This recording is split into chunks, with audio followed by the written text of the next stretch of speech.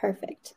Alrighty, so let's get started. Hello and welcome to today's session. My name is Madison and I am a marketing coordinator for our Master of Science in Learning Design and Technology online degree program. Thank you so much for joining us for today's Expert Series webinar, Designing Stories into eLearning with faculty member and DevLearn 2022 conference speaker, Hadiya Nuriddin. A couple of housekeeping notes before we get started. Our program academic director, Lisa Evans, has joined us for this session and will be monitoring the chat to help answer any program-specific questions that you may have. This session will be recorded and you can expect an email to be sent your way with that recording by the end of the day today. This platform also uses a chat feature that you will be able to see on the right-hand side of your screen, so please feel free to jump in and say hello and use this feature if you have any questions during or throughout the session. We will have time at the end for questions, but we will also be monitoring the chat throughout. And at the end of this webinar, we will be sharing important program information such as program details and application and admissions information. So let's get started. Today, I have the pleasure of introducing you to our featured speaker, Hadiya Nuriddin. Hadiya has over 20 years of experience in learning and development, where she specializes in instructional design and development for corporate, nonprofit, and academic environments. She has extensive experience in designing, developing, and delivering both technical and professional development courses using a variety of industry tools and technologies. In addition to her instructional design experience, she is also the author of StoryTraining, Selecting and Shaping Stories That Connect, and she's contributed to many Association for Talent Development publications. And with that, I will be passing the presentation controls over to Hadiya until the end of the presentation. Take it away. Thank you so much. Such an honor to be here. Super excited about it. Thank you, everyone. So as mentioned, the name of my session is Designing Stories into eLearning. As mentioned as well, I've been in learning development for quite some time as a facilitator, instructional designer, e-learning developer, and I got interested in storytelling mostly as an offshoot of my writing experience. But also because of film and because of, I'm a big film buff and all of that. So I've always been interested in it. I would say that one thing that really sparked my interest in storytelling and learning was when I got my master's in writing, which is something that I wouldn't recommend people go spend a fortune on a master's degree in writing. However, investing in my writing career definitely made me a far better instructional designer. And I think one of the reasons why is because it forced me more than I was already doing to look at the world through someone else's eyes. And because as a writer, oftentimes that's what you're doing. You're telling somebody else's story, characters that you made up. And in many ways, that's what we're doing as instructional designers. So that really, really helped me review my work a little bit differently and get more engaged and invested in the art of storytelling when it comes to learning and support. I thought that when I wrote the book StoryTraining that there were probably already 100,000 books out there already about storytelling and learning and that convergence there. But I soon find out that there are very few, if any. There's one other person who wrote a book after me named Rance Green, whose books focuses more on development, instructional design and storytelling. My book focuses more on facilitation and storytelling. But I was able to take that and draw some conclusions about storytelling and apply that to what we do. So I'm excited to be in this space. I'm able to, take storytelling and apply it to all the work that instructional designers do. And today in particular is just one of those areas, which is actually designing e-learning and making sure that you can incorporate storytelling in some way. All right. So what I would like to do is in the chat, give me a rating of how comfortable you are using stories in e-learning if you do it. If you don't do it, that's okay. Imagine you are doing it and how comfortable you would feel. 1 is, oh, I don't think so. And 5 is, are you kidding me? I'm like a screenwriter. I'm the best. So give me an indication 1 through 5 in the chat. What do you think?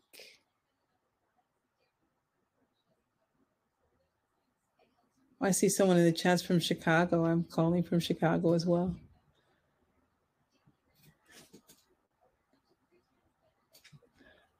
let's see here. What do we got here? Trying to go down here. Oh, okay. So this chat goes from the top. All right. It's a little different than what I'm used to. There we go. Now I see something here.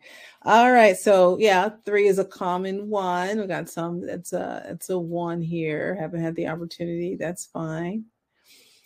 It's interesting with stories, though. You know, I'm sure if I sat you down and said, "Tell me a story," many of us do that very, very well.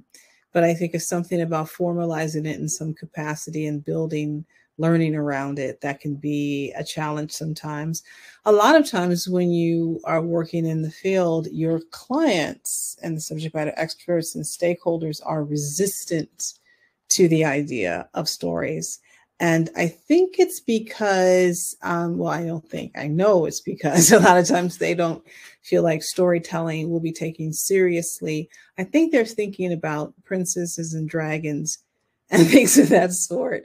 And honestly, there are some audiences that just don't care about Tom's journey. Like they're just not interested. So, you know, I think that storytelling is a tool that, and just like any other tool, you need to use it when it's needed. It's not the be all fix all that let's tell stories, you know, and that's going to fix everything. It's not right for all audiences at all.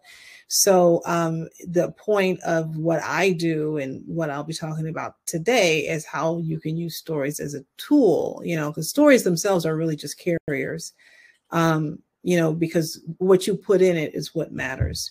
We talk a lot about the connection between emotion and storytelling. But what really matters is that you took the time to figure out what emotions you wanted to trigger and how to do that and why you're doing it, and then putting it in a story format. Because we've all heard stories that do none of that. We all heard stories that are like, why is he still talking? Does he know he's still talking? You know, they're not something that is compelling us to do anything or stirring any feelings of empathy in us. So it's not just the story.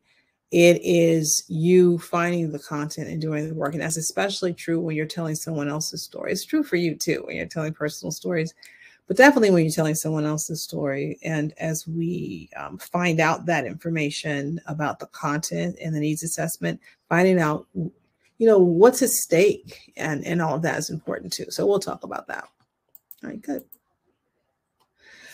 Okay, so usually the story starts here.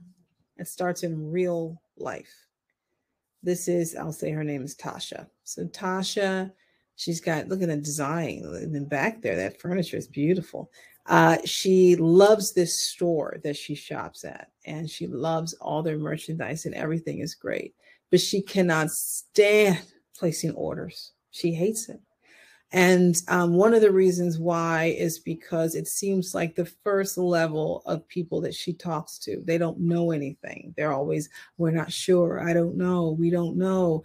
And she's like, okay, I have to escalate it every single time. And then they don't know who to talk to. And it's just really, really frustrating for her. Right. So this is the story that she's telling herself, that every time I call, I'm going to have some sort of battle with customer service and sales to get exactly what I need. The story starts with her. So luckily, management is responsive. They understand this. They've been getting this complaint for years. Finally, there's a new manager of operations, and she's like, this has got to change. We're getting all of these complaints about our first level salespeople not knowing what to do. So what we're going to do is we're going to create an escalation process. So they create this wonderful escalation process.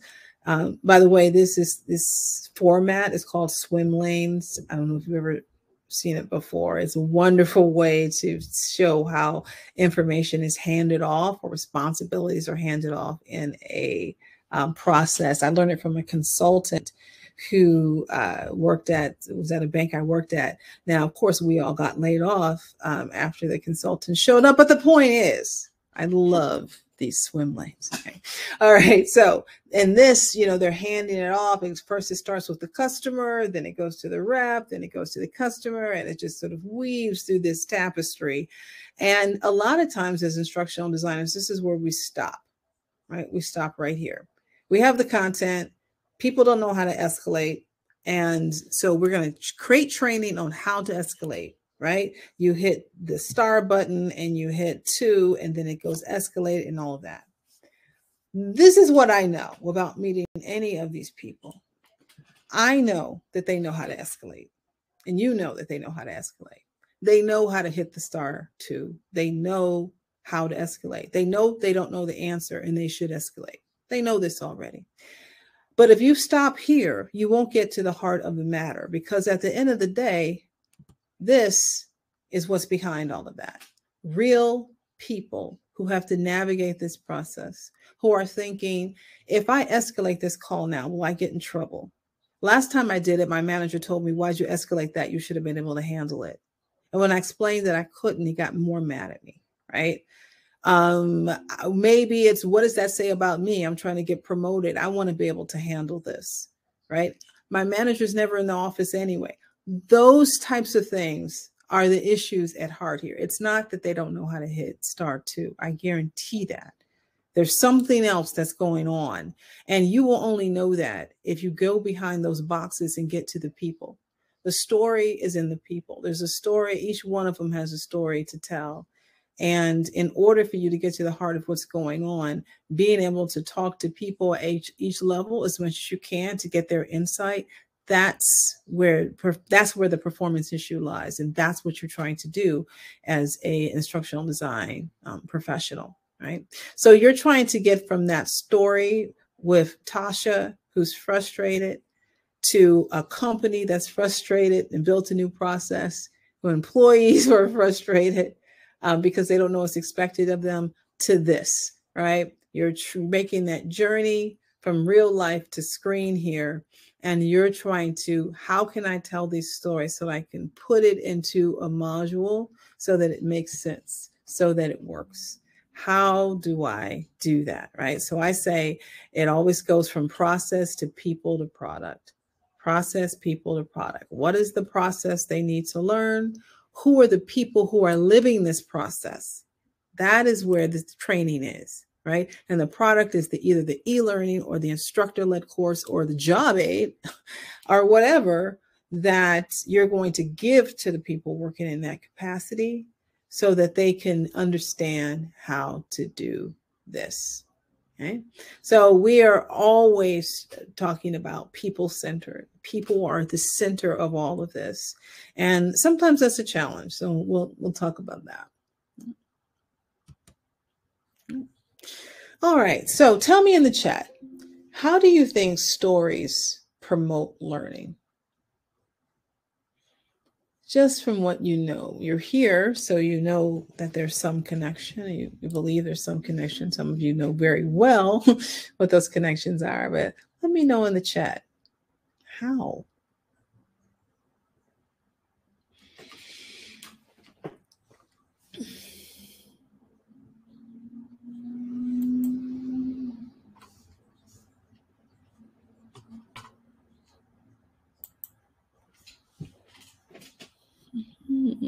Experiences, people can relate to others, becomes relatable. Yeah. Empathy. Yeah, and I think a big one, which is sort of behind what a lot of you are saying, is context, right? It creates some sort of context around what's happening, whether or not it is a way to promote that context, promotes empathy, that this person is just like you in the same situation that you're in, right? So you can feel that connection that someone else mentioned as well, right? It can create this whole experience. You know, at the end of the day, you can say, you want the learner to not walk away with, oh, I just went through training.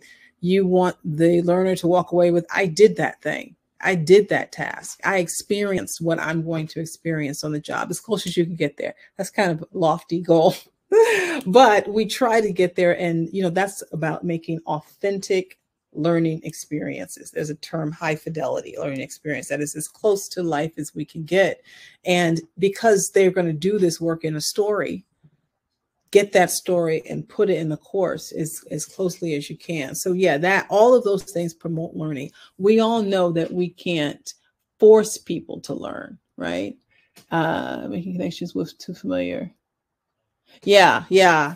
I talk a lot about, I don't do it in this session, but there's a lot of work out there about not necessarily learning in science and brain science, but it is about, well, as far as storytelling is concerned, there's a lot about learning and brain science. But as far as storytelling is concerned, and learning and brain science and that intersection right there, but you can infer when they talk about memory, when they talk about emotions and the hormones that can trigger to make something more compelling to them and help them remember it so they can feel triggered and feel like, yeah, this is me. I could definitely relate to that. Right. So it's many, many different ways where it promotes learning. We all know we can't force people to learn. We can't make them do anything, right? But we certainly can create an environment where learning is both promoted and supported throughout, right? A fellow instructional designer once said to me that it supports everyone's favorite radio station, which is WIIFM. What's in it for me? How does this connect to me? People are interested in themselves and creating characters that are living a life similar to the people who are taking that course is one way to forge that connection, right? So they say, if you want people to think, give them facts. If you want them to feel, tell a story. And I don't think those things are mutually exclusive, to be honest. You could do both. But the general idea, behind this is if we go look back at the story of the escalating calls, they already have the facts. Maybe some of them don't, but I can create a job aid. I don't need to send them through training, create an e-learning module. If it's just them dialing numbers, we can do that. We can put it right on the phone, actually. But there's something else going on. There's something else going on. There's something else at stake. Maybe it's a new system. Maybe they don't have the resources or other things that are happening there. I had a colleague once tell me something I'll never forget. She said, people don't fear change. They fear loss. And that really changed the way I look at the people that I build training for. Because so many times a change comes along and we think, oh, they don't like change. They don't want to change. But that's simply not true. They're afraid of losing whatever that change means. And an example I use all the time is how when I was coming up in this industry, I lived through the whole conversion from mainframe systems to web-based systems. And so you have people who had been working on the same mainframe system using keystrokes, magical keystrokes for decades in this job. And then they get over to this new system. And in my whippersnapper brain, I thought, isn't this great? Don't you want to go to a new system? Look, instead of all these cheat sheets, all you have to do is hit the file menu and do that. Isn't that wonderful? And it never occurred to me that at that time that what Helen is losing, she's losing a lot of social capital. She's losing a lot of power because she's the only one with the cheat sheets. She's the only one who knows the quick way of doing something. And if you can easily replace me with this, replace all of that work with this system, what else is going to be replaced? Right? So it's that feeling behind it of sometimes that's the barrier of why they're not learning, not just that they don't have those facts. It is that attachment to the work they've been doing and fear of losing a part of their identity or part of their routine is what they're afraid of. And trying to take that on in training can go a long way. Okay. So we're going to talk about these 4 aspects. I sort of divided into 4 ideas here. One is first finding the story. The other one is designing it. And I always say the power is in the people. Develop it, meaning bring it to life, creating a world that people can inhabit and that the learner and the character can inhabit together. And then deliver, which in this case is, because I'm talking specifically about e-learning, putting a module together and sending it out there, or just sort of what some ideas are around that. All right, so let's start with finding the story. So I'm an external consultant. I guess this was true even when I was internal. When I first take a project on, who these learners are is like this. It's like this nebulous fog of people. I know they exist, but they're not quite real to me yet. I just know that they exist out there, but I can't see them clearly. But I take your word for it that they exist, right? As things come more into focus, what I learned is that the story is actually this one person named Michelle, and Michelle is a manager, and she has not been assertive enough to communicate with her staff what her expectations are for them. And she came in today and said, no, not today. Today, this is going to change. Today, I'm going to do something different, and this is what I'm going to do. Right? That's the story. The story is how she got from being afraid to say what she needed to say to the point where she sat everyone down and said, these are my expectations and this is what needs to happen. So sort of changing that lens from this nebulous blob of people who are learners to Michelle in the story that she's living. That is the story is with her. It's with her. It's not with learners. It is with Michelle. It is with Kim. It is with Mark. It is with Sammy. It is those people. They have the stories, and talking to them makes a big difference, or talking to a proxy for them. So always remember these three key principles here, that the people are the keepers of the story. I always say that if you don't have the story, you have lost the people, because there's always a story. We're living in a story. This is a story right now, right now. This is a story. But the stories are within you. Right? The story, the people are the keepers of the story. I always talk about the instructional designer having to have 60,000 magical skills. One of those skills is the art of the interview. Journalists go to school for years. They practice for years of how to sit someone down and get the true story. We are left to our own devices of how to figure that out. Right? But I say this as well. Every problem that we have in this industry has been solved by another industry. We don't have anything brand new that we can't go to another industry and learn from. And journalists have that information of how to make people feel comfortable, how to make connections, and how to get them to reveal that information about people, because it's nerve-wracking, right? Tell me in the chat, I don't think this comes up later as a question, but tell me in the chat, why do you think people are nervous about telling their stories to you? If it's just you and them in the room, and you're just trying to get insight into why people won't escalate. Why do you think people are reluctant to share that information?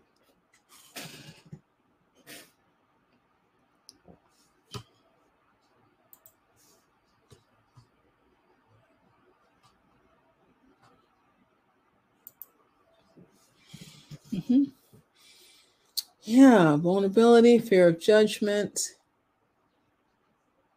That's a big one. They are afraid of what you're going to say and what light you're going to view them in, right? Yeah, they sort of downplay the value of their own stories. Who cares? Who cares what I think? Yeah, they don't trust you, especially as a, consultant. I pop up out of nowhere. Like, tell me your whole life and make it interesting. Yeah, it's difficult.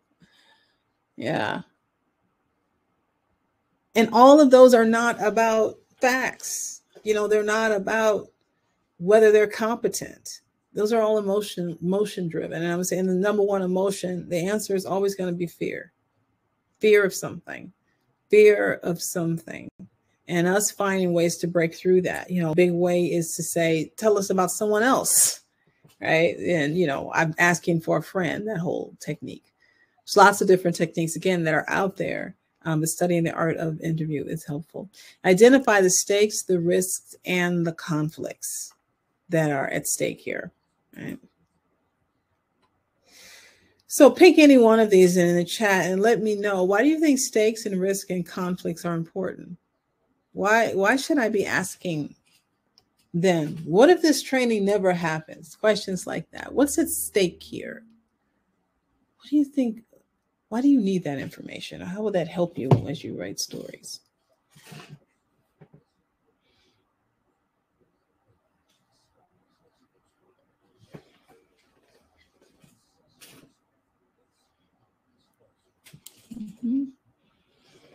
Yeah, the story lives there. Yeah. I always say that if you can tell me what's at stake, then I can put it at risk in the story. And that's what makes a big story. And it doesn't have to be huge. It doesn't have to be life or death. It could just be loss of respect, loss of time, loss of product, it doesn't have to be this huge cinematic experience, right? Let's see. And yeah, you know, a lot of people, when we talk about story, they really focus on conflicts. But I think one thing to keep in mind is the conflict it also can be inside of you, right? It doesn't always, a lot of people think it has to be another person. That person can be a symbol of that conflict.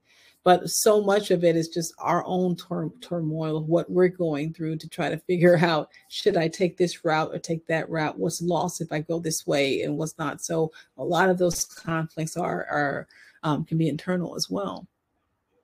But yeah, so getting that information is what's going to bring the story of light. If not, then it's just a word problem. Sammy has 2 apples. He gave one away. How many does he have? That's a word problem, right? And we want to move away from that and build characters that are at least a little bit more fleshed out. So design, power is in the people. So when I was in high school, because I was super cool, I would come home and watch PBS correspondence courses. All the cool kids were doing it. And one of those courses on PBS was called American Cinema. They don't show them anymore. It used to be on a website called learner.org, but they're not there anymore. So maybe that series is, but I don't know. I can't remember. Anyway, so every episode focused on a different genre of film noir, the Hollywood musical, things of that. And they had the last one was this round table of newer directors. So this was in the 80s. So they're all not new anymore, but newer directors. And I'll never forget, this was in the 80s. I didn't know I'd be doing this for a living, obviously. But one of the directors said something that really stuck out to me. He said, the Hollywood film is always grounded in narrative. And by the Hollywood film, I mean the classic Hollywood film, like Wizard of Oz, Gone with the Wind, Philadelphia Story, those classic Casablanca films. So the Hollywood film is always grounded in narrative, always grounded in story first, where the story exists and the characters exist, and the characters exist to serve the story, to move it along, right? So the characters are just tools in order to push the narrative forward. And a lot of times when we try to make scenarios or, that's what we do, right? We have our content that we know we have to get through, but we just slap a name on these people who are there for the sole purpose to move the story forward. It's not really about them at all. It's about this content that we have to get people through, right? So that's the sort of the classic Hollywood film strategy for how to build the story. It's why they had the studio system where they could sort of interchange actors. It didn't really matter. What mattered was that this story needed to be told. And he contrasted that with a personal filmmaking, the newer kind, according to him. So that would have been like a Taxi Driver, Scorsese type of film, where the story is a byproduct of the characters, meaning that the characters or the character at the center of the movie is the reason for making that movie. So we're seeing this through the lens of the learner, through the character himself, in our case, the learner, right? And the learner for the proxy for the learner is that main character, right? It's all about what this person is doing and what they're experiencing and what they come across is what we come across as we move through the narrative, right? So if you have something like compliance training, which frustrates a lot of people, they always ask, how can I do a story on compliance training? Well, you can't, because the story is not compliance. The story is people complying. One example I use all the time is ethics training, where I worked at BP many moons ago, and we had this ethics training that we had to go through over and over again. And that is not in any way the story. The story is that you are asking me to put the needs of the company above my own, right? of me making decisions on, should I eat this basket of candy that cost $200 that a client sent me, which sounds like it's pay for play? Should I pay when I go out to dinner with a client? I would prefer not to. So I would prefer to eat that chocolate without any questions. But you're asking me to suppress my desire for chocolate to follow the ethics of your guidelines. That's the story of how I try to walk that line and the decisions I have to make in order to do that, what I have to avoid, who I have to talk to, all of that. That's where the story is. It isn't in compliance chapter 5.5.6 where it says, hereby I vow to, like, that's not a story itself, right? So it's always centered in what those people are doing, right? So we talked about this already. What's challenging about getting, I knew this would show up later. What's challenging about that? And so we talked about that: vulnerability, trust, don't know you. I think another thing as well is people don't see their lives as stories.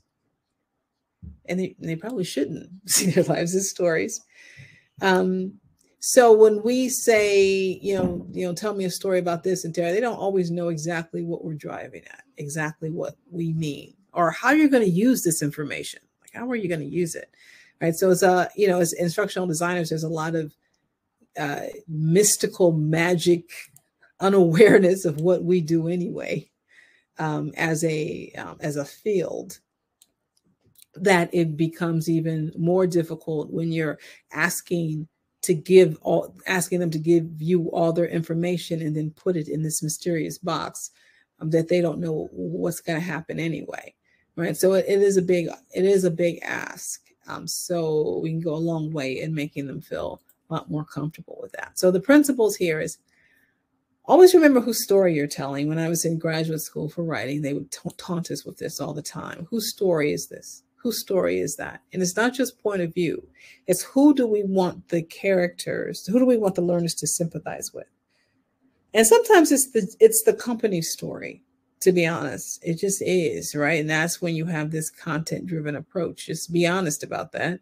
But, is it the boss's story? Is it management's story? Or is it really the story of the direct reports? Whose story is it? So remember that. Who is the person through whose eyes we should be looking through? Be strategic about how you use that point of view as well. One thing is whether or not you want to have it where if it's a management course, is it going to be this third person where we see a manager and an employee talking to one another? Or we're going to have it where I am the manager and I'm talking to the employee? Those are two different approaches that can have a big impact on how people take this learning. The fact that usually we have to can the answers at multiple choice. If you have it where I'm the manager, I may feel like I wouldn't do any of those things, right? So I may be more open to coaching whoever's on the screen to saying, well, those are her three options. This is the best option. So you have to really sort of nuance that, because that plays a big role in whose story you're going to tell. And that in that character transformation is the story. Always, always, always, always. If there's no change, there's no story. There's got to be a change. Okay? And I say that mostly for stories that are learning focused, right? Because we want them to make a change. And we need to teach them how to make that change. And we can do it through story. So change is important. So the story is not being at the destination. I think that's an important point, because a lot of people will tell stories about how great they are and how interesting they are, but they won't tell us how they got there. That's the story is not telling me about how successful you are. The story is telling me how you got to be that way, because I want to be that way too. I want to do what you did. And we see this a lot in motivational speakers. We see this where they're just like, I'm great. I woke up this way. Where we're interested in, wait a minute, what's the journey to that? Because I'm still on this side of the shore. You swam all the way across. I want to know how you swam, not necessarily how you came out on the other side. I mean, that's great, but that's not really helping me. It's not helping me. So the story, since we're focused on change, always remember that it's not being there. it's getting there. All right, so developing this, bringing it to life.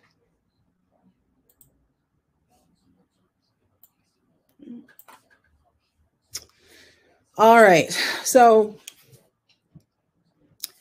when you say, for example, you're bringing something to life and you're focused on it, you have this leadership fundamentals class and you have this all developed.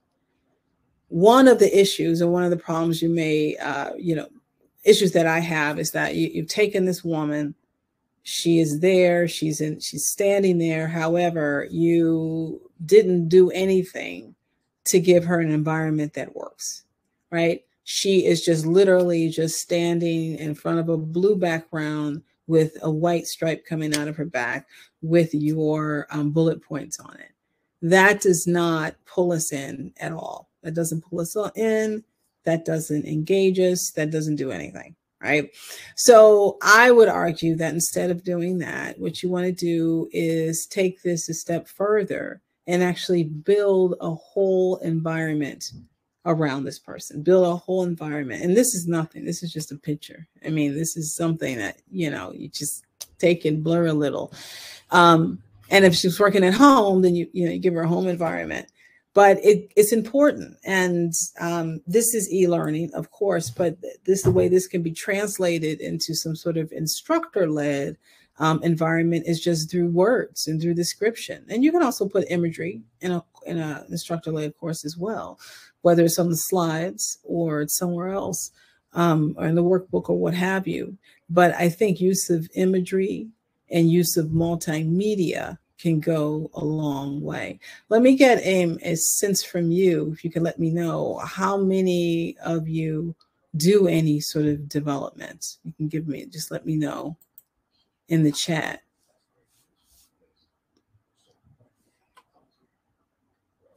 How many of you do that? Do any developing, whether it's do it an instructor or however you do it?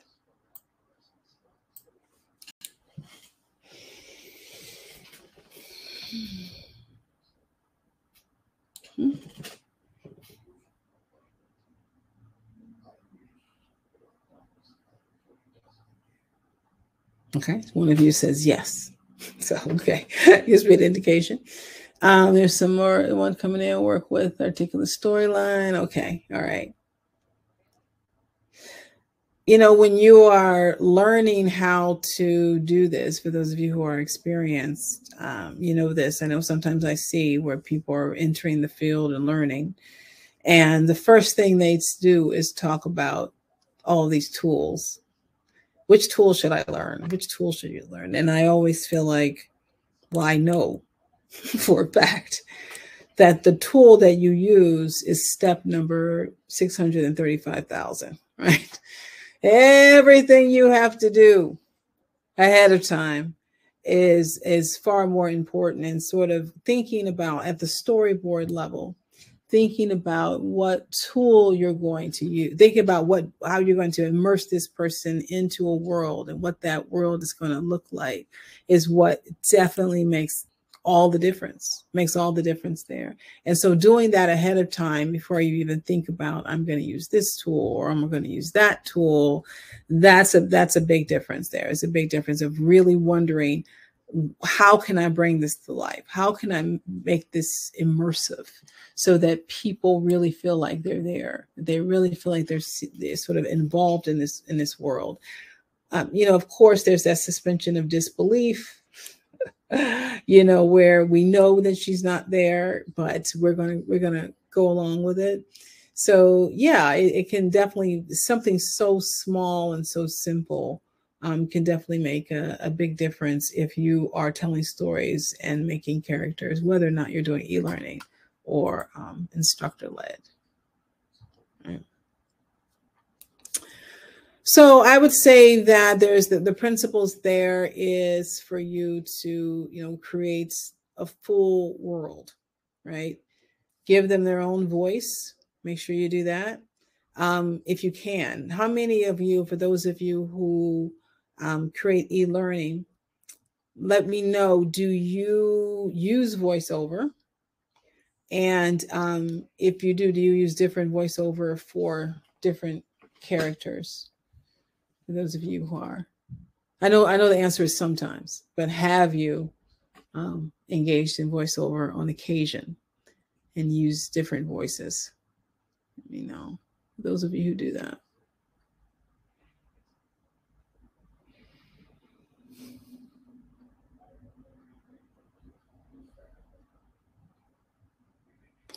I know sometimes it's an expense that people don't want to take. I also know that a lot of people do their own voiceover.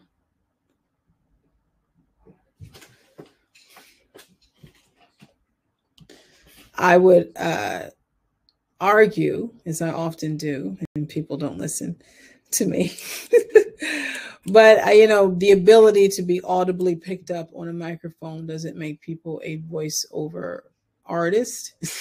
Voiceover, the ability to do that is a skill. And I have definitely noticed through the years, I used to dabble in voiceover.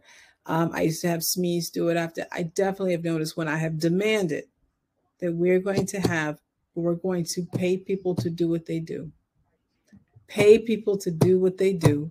Meaning I usually use Upwork. I find people who, for very inexpensively, will record voices for you, especially if it's two or three lines. We'll record those for you and talk about a world of difference between someone who's just talking like a robot, trying his best, bless him, but is not a voiceover actor. And the difference of really having people who are really good. I'm like 10 for 10, finding people with great voiceover out there. I would say, invest in it. But again, no one listens. But I do think that give it a try if you have not given even a try, because it does affect the quality when people are just reading and not acting, just like we wouldn't want people to sort of step in and take over and say, I can design training. Anyone can do that. The same is true for that. All right. All right, deliver. So we're going to talk a little bit about the structure of the story. Okay. So as I mentioned, the story is getting to the destination, not just being there. And so a lot of times that's how we do this. We focus on the ordinary world and the new world, not in that journey in between, because really what it looks like is this. All right. So we have Marla here. Marla was an employee and she recently got promoted to supervisor. And now all her ex-peers report to her. That's been a tough road for her. She doesn't feel like she's getting the respect from her team that she deserves, that she imagined she would get. And she's dealing with it. But then she hires someone of her own and on her own budget. And he's quickly adopting the behaviors of her team. And she notices that he is being equally disrespectful. So that we have that ordinary world. Now we have this event. This event is when she notices a change in his behavior and realizes that this could go on and on and on if I don't do something, about it, right? So she sort of oscillates back and forth here between, okay, well, I'm going to try this technique. I'm going to try to be nicer. That didn't work. Okay, well, I'm going to try to be more strict. Well, that didn't work, right? I'm going to try to tell people how I feel. Well, they kind of ignore that. I'm just going to keep going. I'm going to keep trying these things and going back and forth and just knowing whether or not they failed.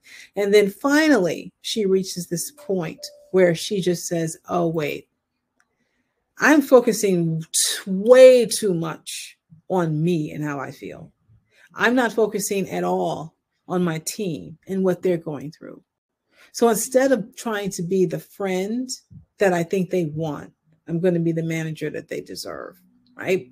So she could just come out and say, hey, I had, that happened to me. I was promoted above my peers and I, fixed that. And so everything's fine. No, that's not the story. I want to know all the things you tried, that you remember, that you tried, that you went through. in order to get to this point, right? So that's where the story lives. And I have a tool for you that any of you who have dabbled in the theater world may know this tool or have seen it. I know Pixar has a course on it. I'll show you on my website. I have some information. They have a free course through Khan Academy called Pixar in a Box. And it's called the Story Spine. And it's great because it's an improv tool, right? And I say it's great because it's an improv tool because that means you can memorize it off the top of your head. It's meant to be memorized. Many of you have probably heard of the hero's journey. So this is a very condensed version of the hero's journey. And what's nice about this is that it forces you to focus on change.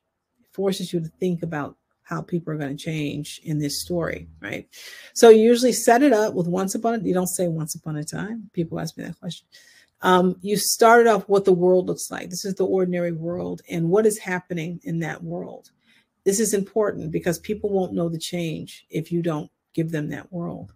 And then you have that inciting incident. In Tasha's case, it was realizing that the person she hired was acting like her ex-peers were acting. So that's the crossing the threshold. That's the event that happens through which you will not return the same, right? So that's an important step. You can't go back. So what is that? Right. And then you have all these because of that. What I love about because of that is that it is an incident that occurs because of the incident before it. And this is important because when you're talking to subject matter experts, or even we all do it, we begin to sort of waver and go on tangents on our stories here. So this forces us to say, okay, well, this event happened. What happened as a direct result of that event? What happened as a direct result of that event? Right. So, these are just, what you're trying to do, just like what she was doing, Tasha, going back and forth and changing this and changing that. That's where the because of that's go. Right. And so finally, much like Tasha, realized I can't continue this way. Obviously, I'm focusing on all the wrong things. I need to replace my focus. And then the final step is not just what I learned, but how is what I learned going to affect my future behavior? What did I get from that journey? What is the reward that I got that I took back to share with the village? That's the end of the hero's journey. What is that? Right. So it is just a very condensed way of doing it. And I've been using this tool for so long. Now I automatically tell stories like that, just following this pattern. And I use it as a template to just sort of figure out my stories, and then I can nuance them when I pull them out of the template. So here's just a quick example here. Say that Abby is a supervisor in a call center. So set it up here. Abby was reluctant to give feedback to her team because she wanted to avoid conflict. So every day she'd overhear conversations her team had with customers that gave her pause. Some CSRs were rude to customers and would even lie to them. One day she overheard a CSR screaming at a customer. It was so loud that people on the team heard the conversation and looked to Abby to see what she was going to do. This was the threshold. She has crossed over now to seeing an incident that cannot be ignored, right? Aha, but she tries it anyway. Abby felt pressure to intervene, although she felt uncomfortable doing so. She knew the CSR was already irritated and that their conversation would quickly escalate. Because of that, Abby paused to consider the consequences of intervening and not intervening. She heard the phone call end and the CSR simply moved on to the next call. Okay. And because of that, she sighed and turned back to her desk and relieved it was all over. Right? And so finally, this comes to a head here. The next morning, Abby's manager calls her into his office and reprimanded her because she did nothing to end the escalation. A few people on her team also asked her why she did nothing. So she had to take the heat for the CSR's behavior. So ever since then, Abby realized that doing nothing is doing something. It's making the decision to accept the unacceptable. And her manager and her team are relying on her to lead, and her actions and inactions reflect just what type of leader she is. So you can imagine that you are an instructional designer and you go talk to a CSR and you ask them, tell me about a story about when you changed your approach to management. Tell me that story, right? And as okay, well, there was a time where I was reluctant I didn't used to give feedback, right? Or they could jump to the middle, the end, and you're like, wait, well, what led to that, right? So you can use this almost as I use this as an interview template, which I think is on the next slide there, to get these stories out of people. And it helps me remember what I need. I need that change. I need to know how you changed, because that's the same change we want the learners to make. And it needs to be in that course. Okay? Now, the caution of storytelling, however, is that it can be very passive.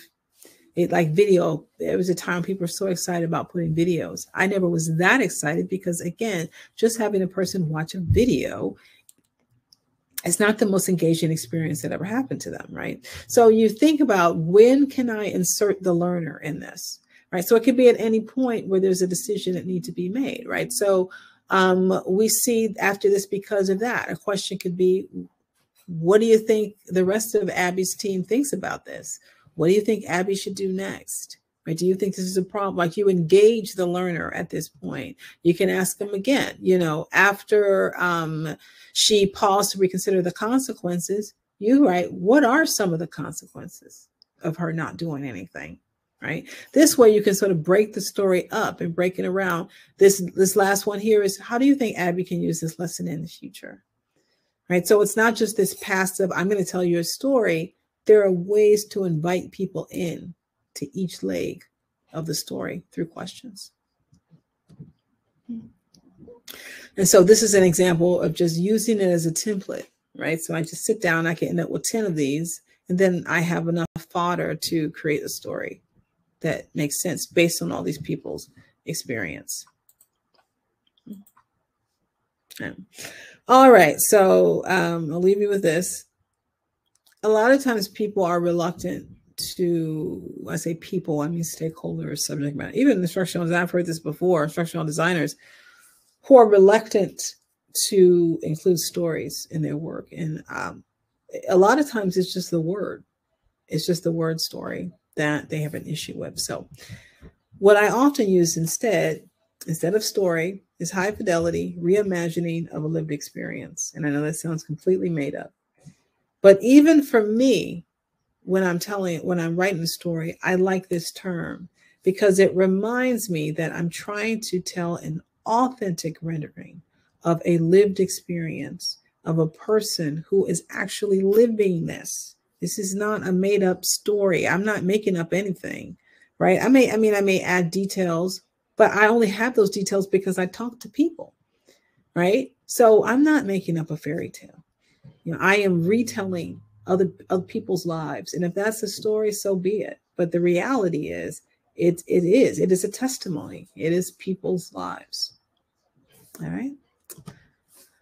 Okay, that's what I have. If you go to my website and go to resources, there's a tab called storytelling resources, where you can get some of these templates for the story spine and other goodies out there as well, and other resources too. All right. I am all set. All right. Well, thank you so much, Hadiya, for that. Next, we did want to provide some additional information about the program, such as curriculum details, application due dates, and admission requirements. So on the next slide, you'll see that the MS in Learning Design and Technology is made up of 10 3-unit courses for a total of 30 academic units to be completed. Yeah, could you bump over to the next slide? Yeah. Oh, sure. Thank you so much. I was just going to tag that in. So like I mentioned, this program is made up of 10 3-unit courses for a total of 30 academic units to be completed. The program is designed to be completed in 5 consecutive semesters over 20 months. Each semester is 14 weeks long, and students will focus on one 7-week class at a time. And this program is designed with working professionals in mind. So on the next slide, you can take a look at the admission requirements, and these, of course, are listed on our website. So if you have any questions, please feel free to connect with an enrollment advisor, and they'll be happy to help you out with any questions you may have. Also, when you get the recording, there will be a contact us form that you can use, or you can visit our website, which I will put in the chat right now. In the application process, our advisors will help you to make sure that you have all of your application materials, and then they will personally review them for you.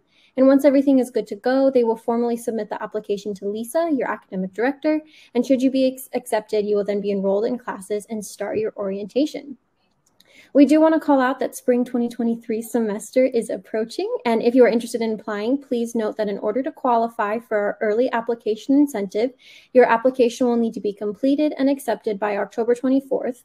Otherwise, the final application deadline is December 2nd, and the term will begin on January 10th. More information on the early application incentive can be found on our website, and I will put that link in the chat right now. But for this term, if you are accepted by October 24th, you will receive a free blue snowball mic and a book bundle that includes our presenter's book, StoryTraining, Selecting and Shaping Stories That Connect. Let me put that into the chat really quick. So we want to thank Hadiya again for her presentation. It was wonderful. And then we also wanted to thank Lisa again for joining us. We really hope you enjoyed today's session, and please feel free to visit our website to learn more about this program. Thank you so much. I hope you all have a great day. Bye. Thanks, everyone.